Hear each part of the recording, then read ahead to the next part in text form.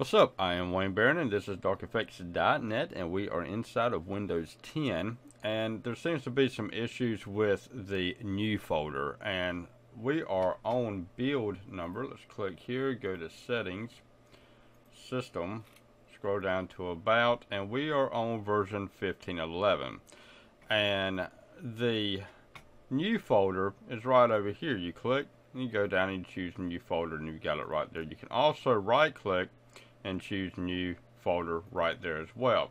Some people are saying that it's not working. If you click here, it does create a new folder. You right click here, it does create a new folder.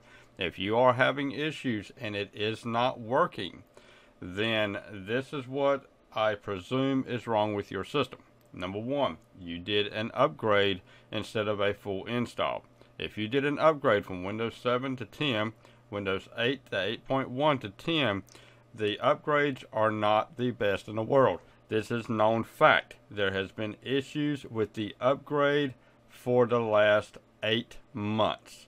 So if you did an upgrade, then I strongly suggest that you click on the link below, which will give you the download manager of Windows 10, which will download the most recent version of Windows 10. Put that thing on a USB drive, back up all your stuff, and reinstall your system from scratch. That is my suggestion to you.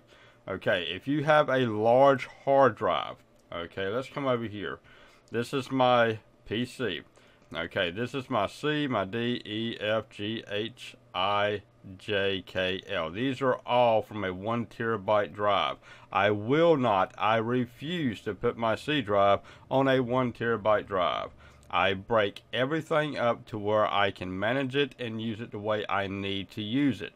So if you have a large hard drive, put about 200 gigs on your C drive, give or take, and then split up the rest of it to where you can do backups, okay, people? So that if you ever have an issue, you can back it up. Okay, see, this is my profile right here. You click here, this is my profile. This holds all my information. So that if I have any issues whatsoever and I have to reinstall my system, I do not have to back up a thing, because everything is redirected into here. You redirect stuff by going inside of the area. You right click on it, go down to properties, and it shows location. You choose where you want that location to be at, and then you move it over there.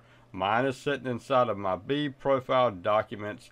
Everything here used to be in C drive. Now, like I said, if you have a problem and you cannot create a new folder by simply clicking on this guy or right clicking and choosing new folder, then chances are you did a bad upgrade install on your system. This is known fact. Microsoft even knows it. There is all sorts of places all over the internet which will tell you to reinstall your system from scratch. Okay, I only did the upgrade the very first time on this laptop right here. As soon as I did the upgrade, gave me my number and certified my Windows 10 copy, I immediately turned around and reinstalled the system from scratch. I am Wayne Barron. This is darkeffects.net inside of Windows 10 with the most recent build of 1511. Y'all have a good one now. Bye-bye.